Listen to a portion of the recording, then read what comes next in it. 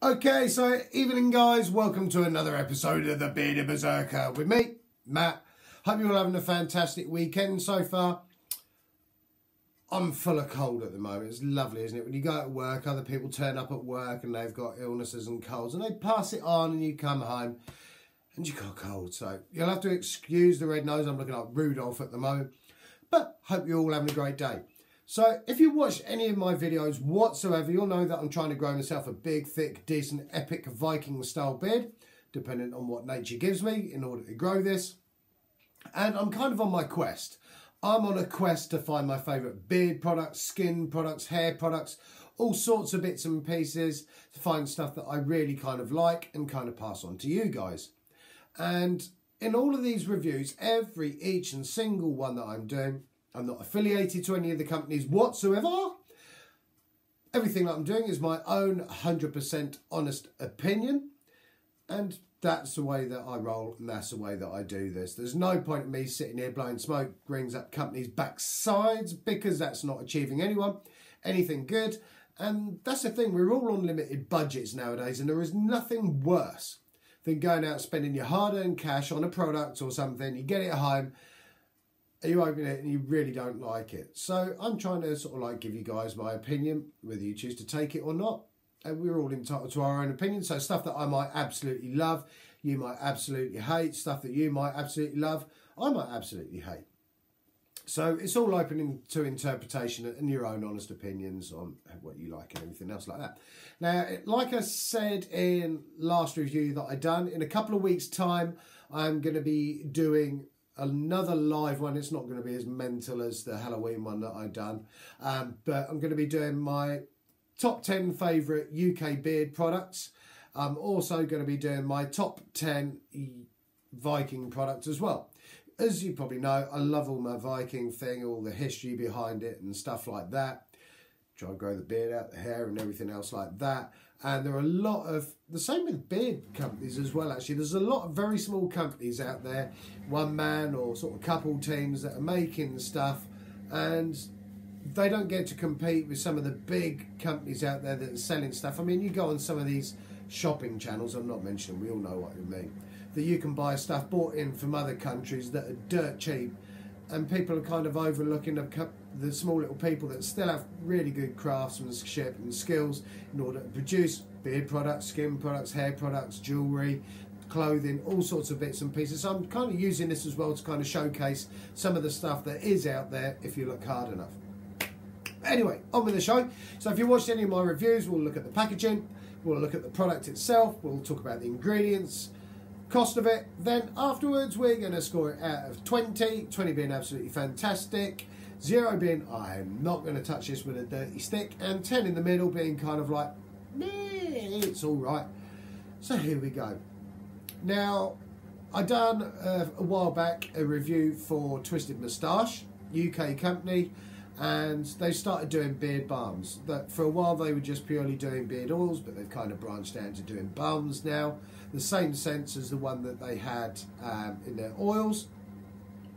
So Anil, thank you very much from Twisted Moustache, who has sent this through for me to have a look at, see what I think, give you guys my opinion. So here we go. Now, this is the balm that they've sent through. Dun, dun, dun. This is called the English Gent. There you go, you can see the English Gent. Even tells you what the scent is underneath, how much is in there, all the descriptions and gubbins and writing and everything on the back. And this is a small kind of husband and wife team that are making this stuff.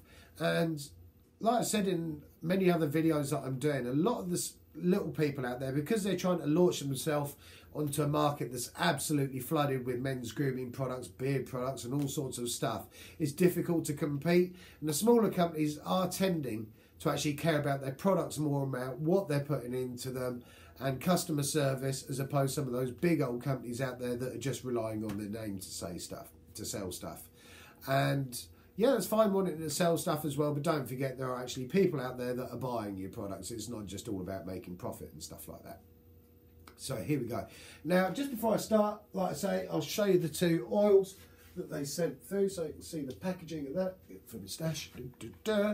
So the packaging, They've kind of continued from their beard oils that they were doing onto their balms, so there is a cohesiveness between their packaging. They've not completely changed it and come out with something completely different. So, and they've all got different colours depending on which one you get. Now, the cool thing with this is it's all organic and 100% natural wherever possible. And these guys also have their cosmetic safety assessment report as well, which is great news, which means you're not going to mess yourself up if you use it, because some of the be careful when you do go out and source beard products and skin products and stuff like that. You do have to kind of like have this cosmetic safety assessment report, because that means your products are safe to use.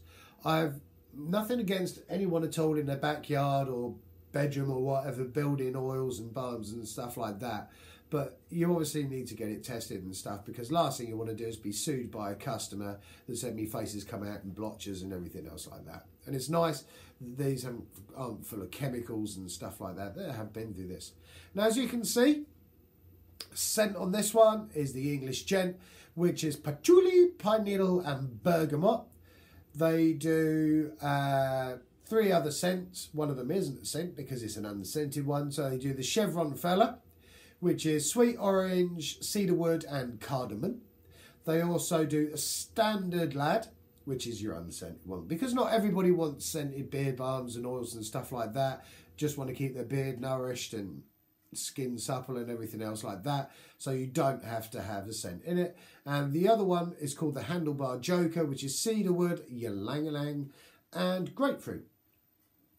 Now, I have used this, so I know exactly what it's like, and I can only just smell it with me cold. So it's just as well that I have used this and I've done my notes and everything on what it's like, which is what's down here. Patchouli, pine needle and bergamot. Definitely getting the pine needle through there, and with the hints of patchouli as well. Excuse me. You've got to be very careful with patchouli, cinnamon, scents and other stuff like that, because some of them are really, really ridiculously potent.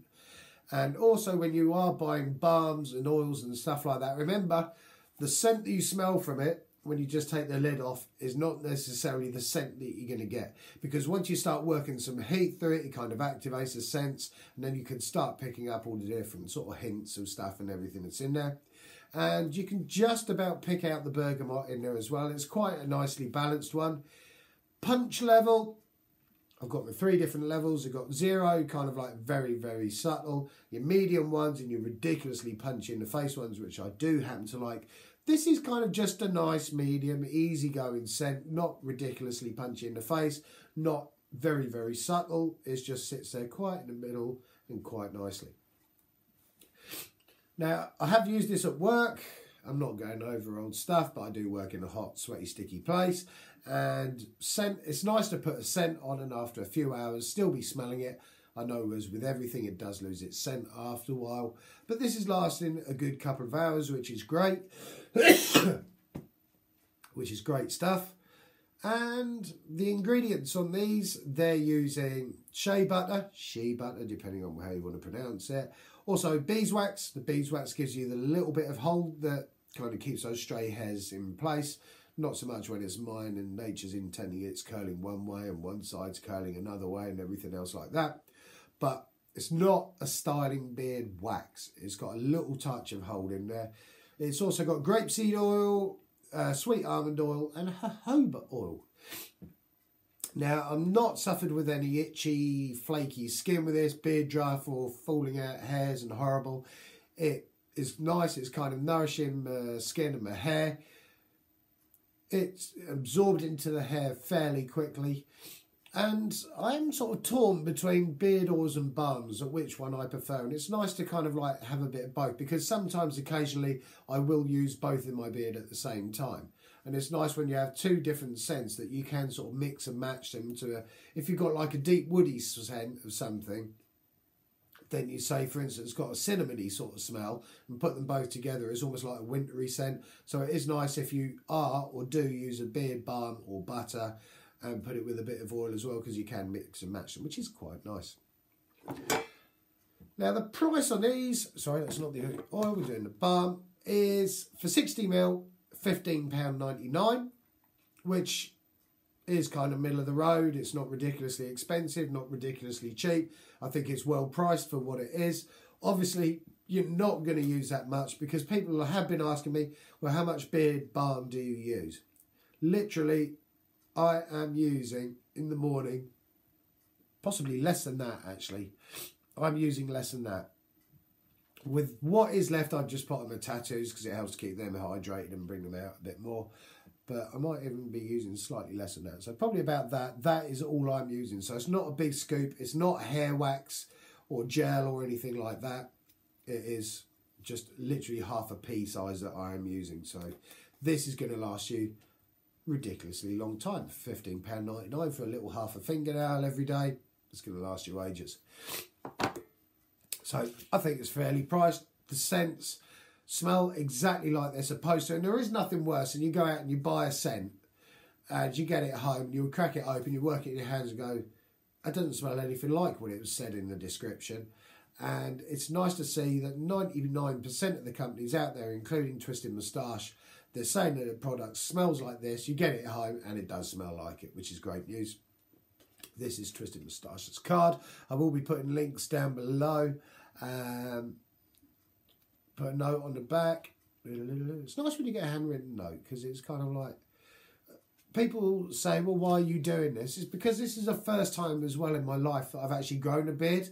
So up until sort of March time, all this was completely new to me, all the beard oils and stuff like that. I just thought, you got a beard, that's it. And don't get me wrong, you don't have to use these products and everything.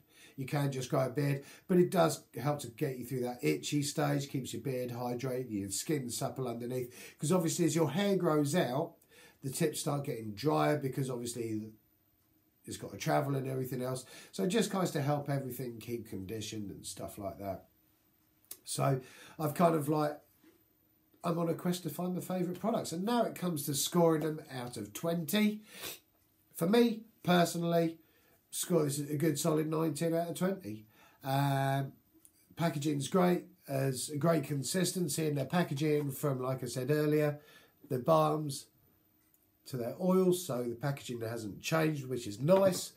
The scent smells like it is. They've taken the time to get the the safety assessment and everything done for it. The ingredients they're using are organic and 100% natural. So yeah, thumbs up to Anil and his partner at Twisted Moustache for creating that and sending it through to me. Absolutely top job. I'm going to sneeze again. Nothing worse than having a cold and having to do this. But that's what we do. And so thank you to them for sending that through. Now, please like and subscribe and comment down below. I read every single comment that is posted. Please subscribe as well because this is kind of important for me. I'm not in it for anything or fame or money or anything like that. I'm just here to try and tell you stuff that's on the market that I kind of quite like. So please keep an eye out for the next review, which will be coming through in the next day or so. Thank you guys. I hope you have a great evening. Hopefully I'll be able to do the next review tomorrow and I haven't lost my voice. But keep on loving each other. Keep on taking care of each other. Keep on growing those beards. And I look forward to seeing you on the next episode of The Bearded Berserker. Have a great one, guys. Thank you.